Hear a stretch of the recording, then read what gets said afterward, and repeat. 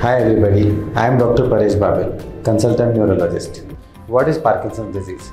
Parkinson's disease is a disease which affects usually the elderly population, say above 50 years of age. The main symptoms of Parkinson's disease are rigidity, that is stiffness in the limbs, tremors, those are usually rest tremors. They are observed when the person is sitting idle, like watching TV, etc. They also have bradykinesia, that is slowing of the daily activities, like slowing in the walking.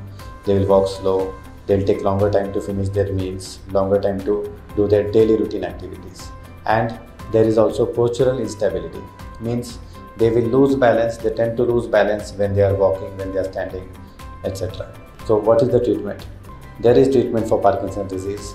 The patient can get better with medicines, and as science are advanced, there is also some surgical treatment for Parkinson's disease like deep brain stimulation. So if you or any person near you or any of your family member faces such symptoms, please refer them to a neurologist and ask them to start the treatment as early as possible. Thank you.